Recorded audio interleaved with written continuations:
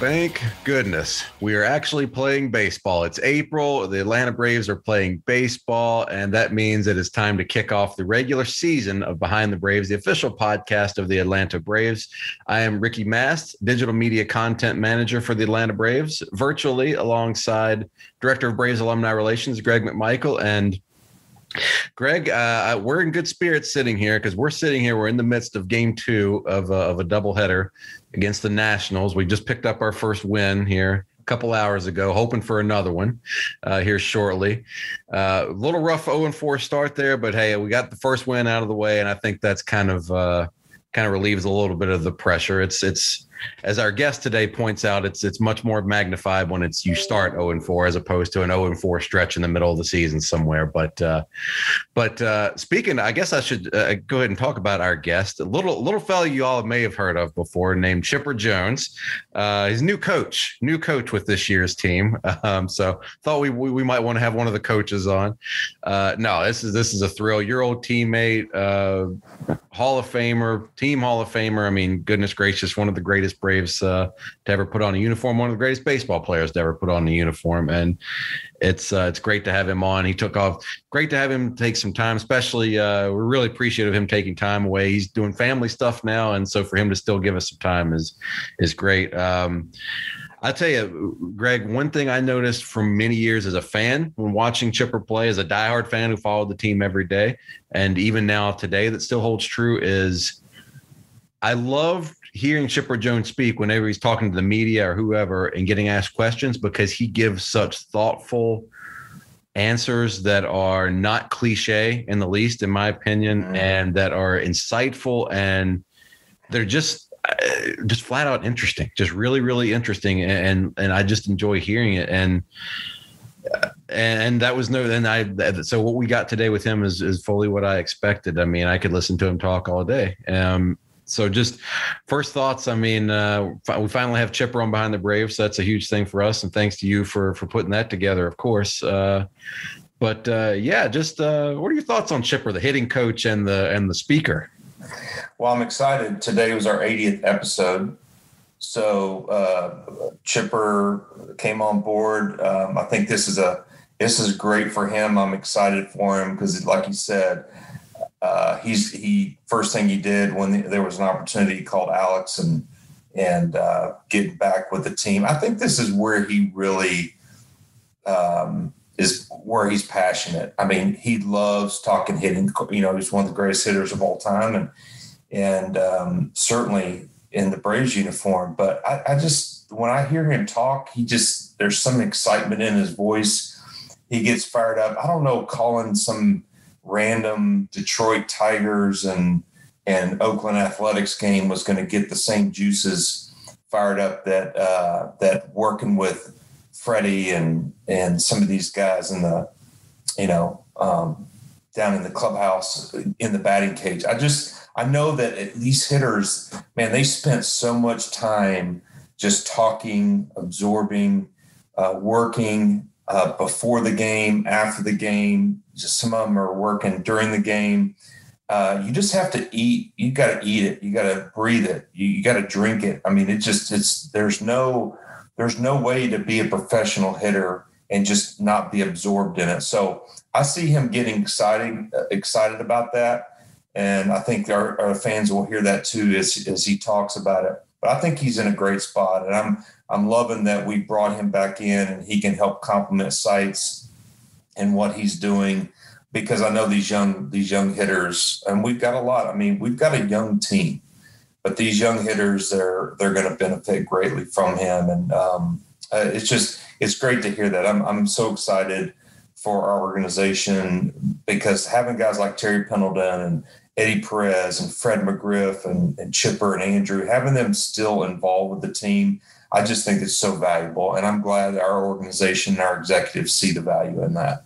Absolutely. I was thinking, I brought up briefly his book when we were talking with him, and it's the title of his book is so appropriate. It's just Ball Player, which, I guess to somebody on the outside looking in, they could think, well, isn't that a little general? It's like, well, no, if you're really talking inside baseball here, Ball Player, it's the perfect title for that, because it's kind of like the term, I don't know if we hear it as much these days, but gamer, because not in the context of video games. I'm talking about in baseball terms. You got a gamer. I mean, it's just somebody that it's just 100% what they are in their blood from sun up to sundown. They're just a ball player. They're a baseball player. Even after they're done playing, they're still, that's still what's in their blood. That's still what fires them up, is that they're a ball player. It's, I'll tell you this, and me coming from the NASCAR world, that same kind of affection or whatever you want to call it is around the term racer.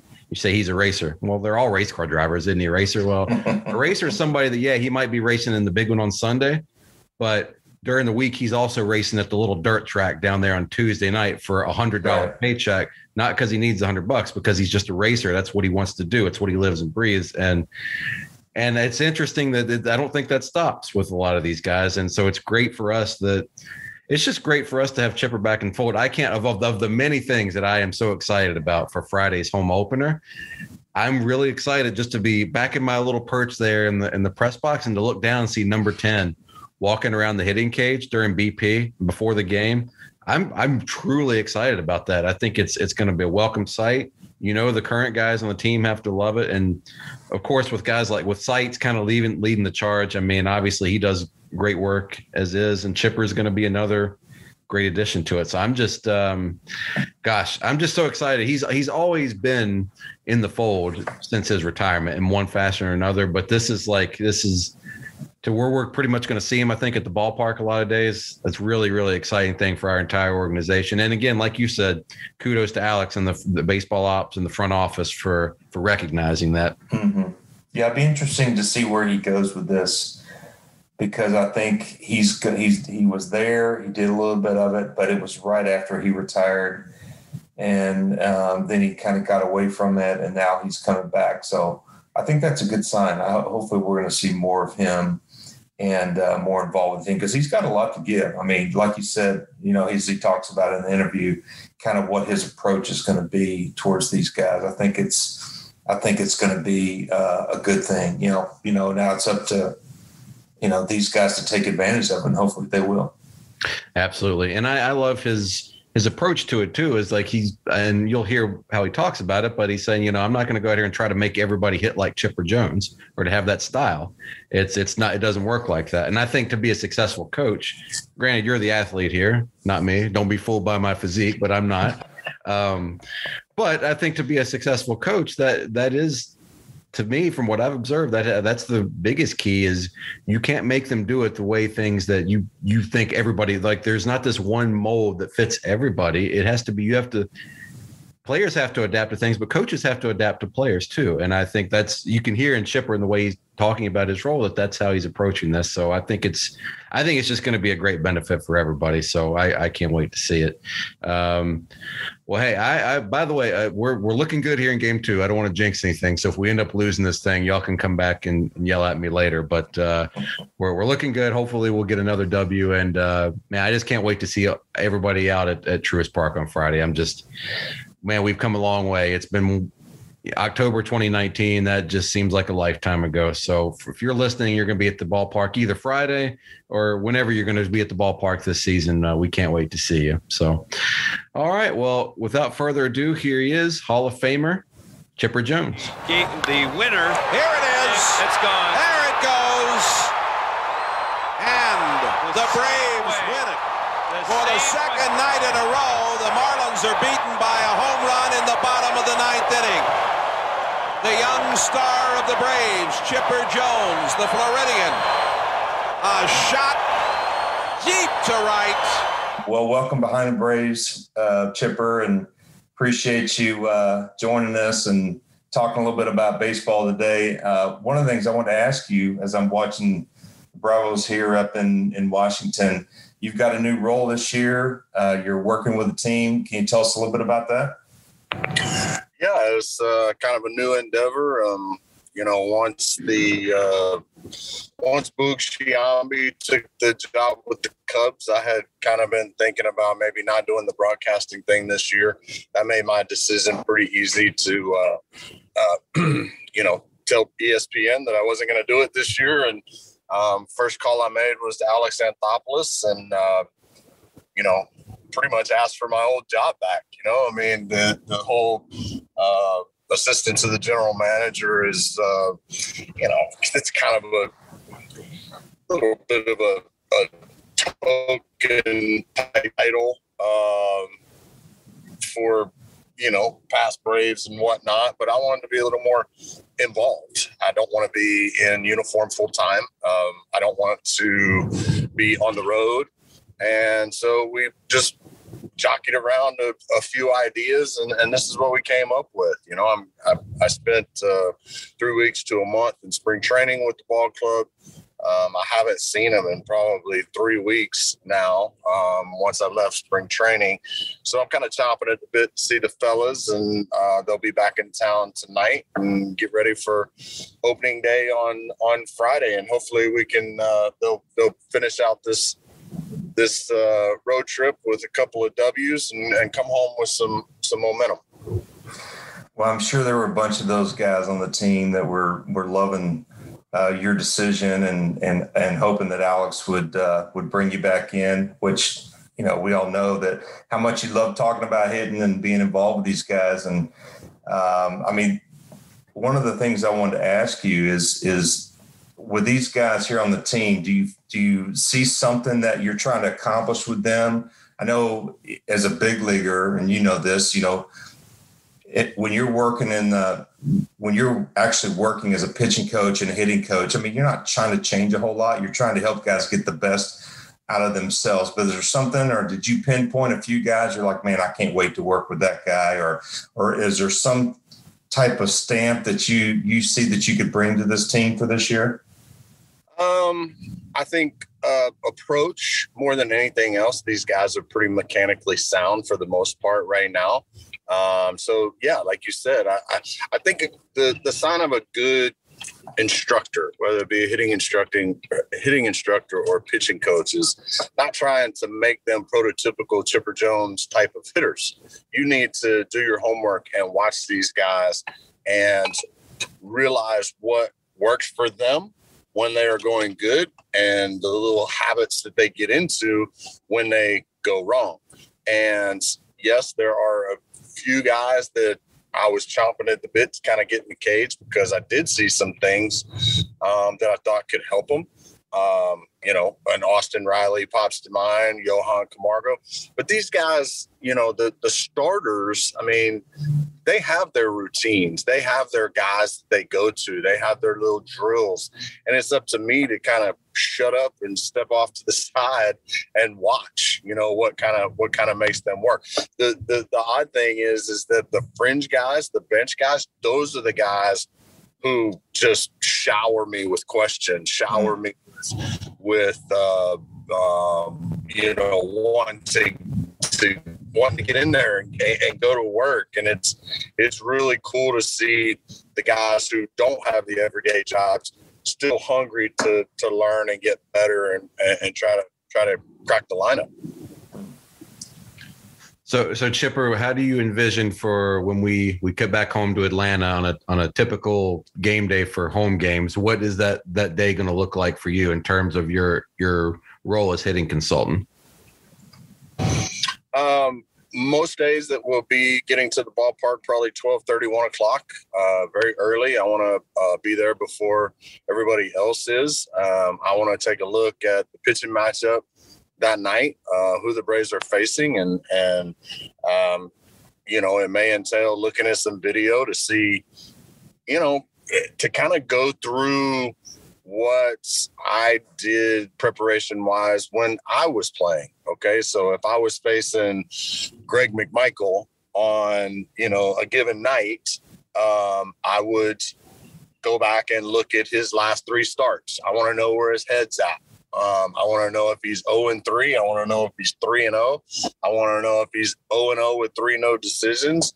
I want to see what's working for him, what's not working for him. Obviously, I know with Greg McMichael, I got to be sitting on that changeup at crunch time, So all of these things go into kind of making up a game plan for that given night's pitcher.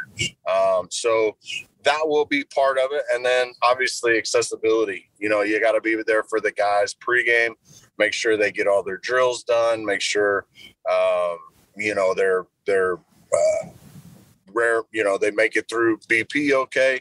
And then, we start talking about approach for the game.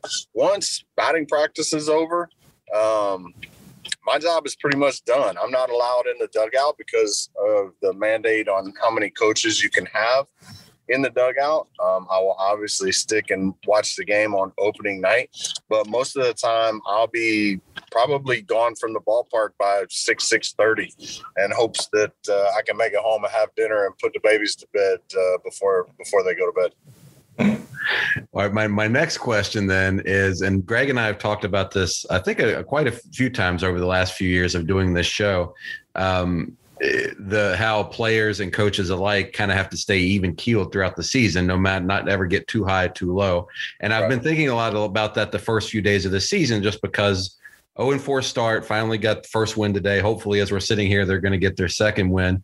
But we approach things on this show. Greg is a former player, and even though I work with the team now, I still approach things, at least on this show, as a fan.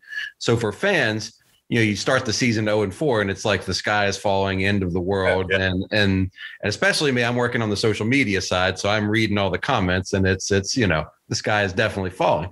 But how do you as a player, and then how do you as a coach impart to players, not to ever, just to try to stay even, don't get too high and too low, because it's a long season. Yeah, it's different when you start out the season 0-4. That one hits heavier, hits harder than it does when you have a 4-game skid in the middle of July. Everybody, like you said, everybody thinks that this team's going to go 0-162. It's not going to happen. There's too many skilled ball players on this club. There's too many really good hitters for us to stay down very long. Offensively, you can take Max Fried's first 2 starts, for example, over the first week. There's going to be a stretch where Max Fried is unhittable to help even out this uncharacteristic stretch that we've seen from him in the first 2 starts. So some like Willie Stargell and all those guys that I came up with, Frank Howard, whenever I was in a skid where I went 0-15 or 0-20, they would always say, somebody's going to pay later on. That's just the way it is. If you're a 300 hitter, a leopard doesn't change the spots. At some point, he's going to get back to being, a 300 hitter. And if he goes through a prolonged dry spell, you can be guaranteed they're going to go through an equally prolonged hot streak. Mm-hmm.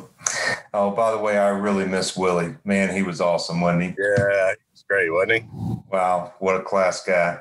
I know that we've had so many, being a part of this organization, we've been so fortunate to have so many guys. I know you've mentioned Don Baylor before, and of course we've talked endlessly about Bobby and just some of the great people that we've got to rub shoulders with.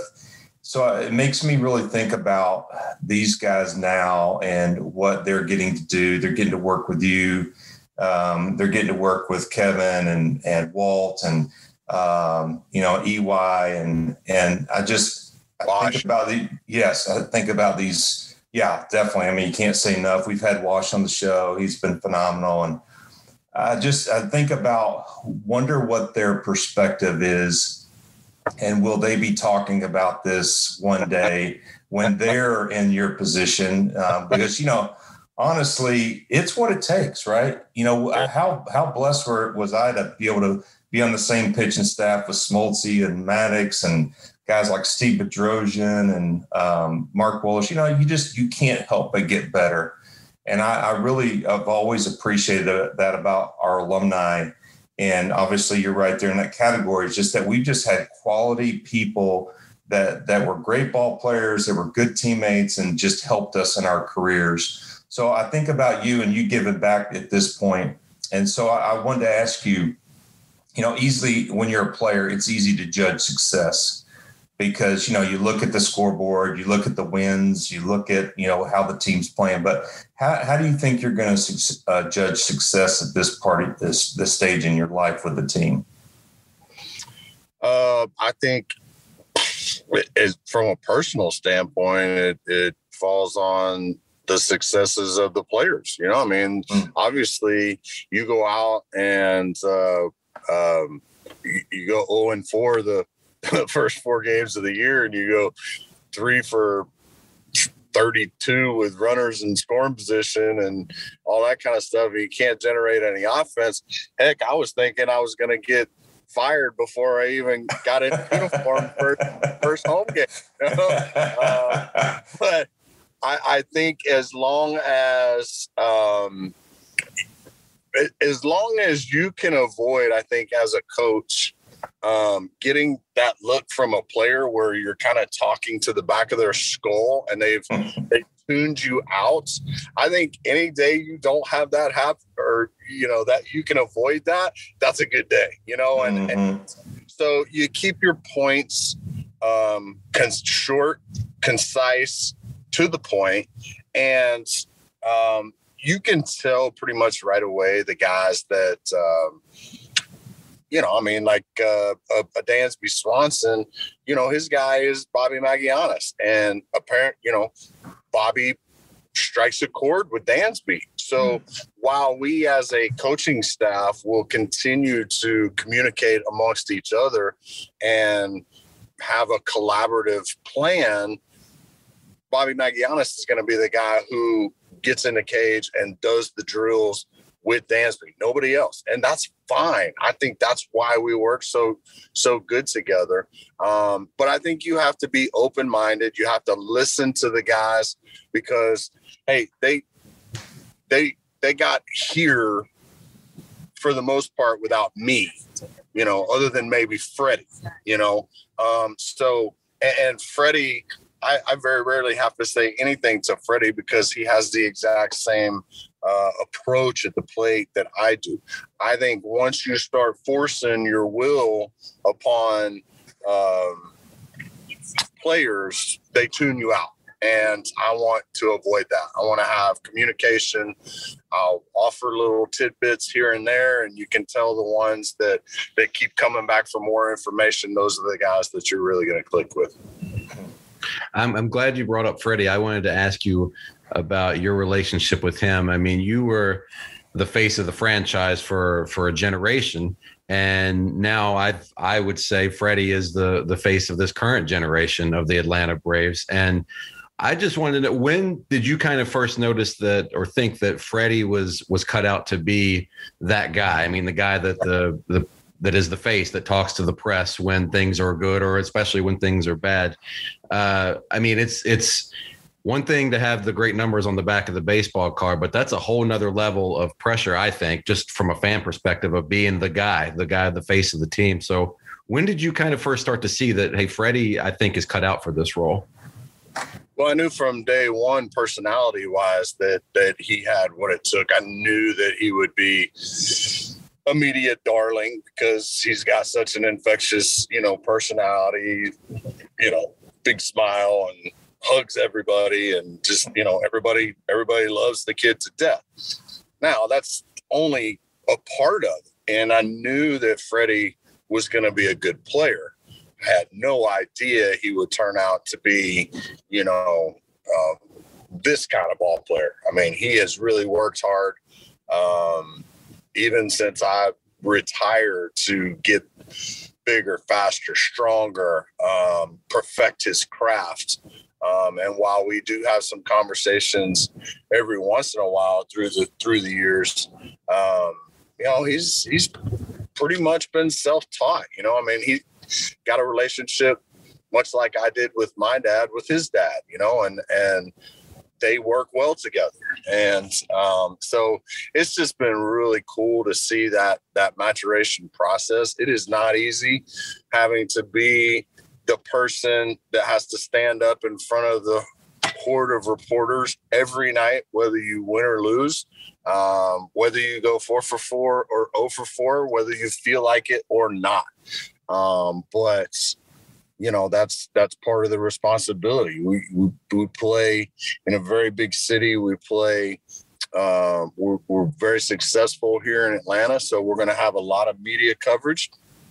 Got a lot of good players, a lot of superstars, and when you play in the playoffs in the World Series, it's going to garner attention, and you need those guys that collectively speak for everyone who dons that uniform on a daily basis. Chipper, this is probably the last question I have for you. I tell people this all the time because I don't think you are given the credit that you deserve at third base. I think that you are one of the best third basemen we ever had. I think you did a great job, but I want you to be honest. Tell Ricky and our fans, tell them who allowed you to be such a great third baseman. I think it was kind of a collaborative thing. I never played third base until I got to the big leagues, ever. Never played an inning at third base until I got to the big leagues. But I was a good enough athlete, having come up as a shortstop, that I could make the adjustment. And I think, I have to thank the Glenn Hubbards of the world, who worked so much with me when I was a middle infielder, coming up through the minors. Obviously, the man, as far as my mentor was Terry Pendleton. I mean, you're talking about switch hitter, you're talking about third baseman, you're talking about leader in the clubhouse. I mean, you were there. I mean, he ran that clubhouse when he was there. He policed that clubhouse. If something needed to be said to somebody, he said it. If somebody needed to, call a team meeting and address something, he did it. And, he just set so many good examples for me, whether it's playing through nagging injuries and knowing that me out there at 75 or 80% is better than anything else we got. So you better strap it up. Things like that. Knowing your audience, knowing what teammates need to be patted on the back, what teammates need to have a foot stuck in their rear end. All these things I learned from Terry Pendleton. So, there were a couple of instructors along the way that really helped me, but Terry Pendleton helped me become a true pro. Well, you can be taught all you want, but I mean, what was the pitcher that allowed you to practice those skills when you were at third base? Who got the balls that were hit the hardest to you? You were definitely high on the list, my friend. I wasn't trying to miss bats. I just remember the ball that Big Cat in game one of the division series in Colorado. Late in game one, that may have been the best play I ever made in my life, and I'm certainly glad it was behind you, buddy. Yeah, me too. I made Ray Ordonez look pretty good in New York too. We had an unassisted triple play, so I'm all about lifting up the guys behind me. Well, Ray was a truly gifted defender. I was more the gifted offensive guy, but Ray Ordonez was certainly as slick as they come on D. Yeah, he was that.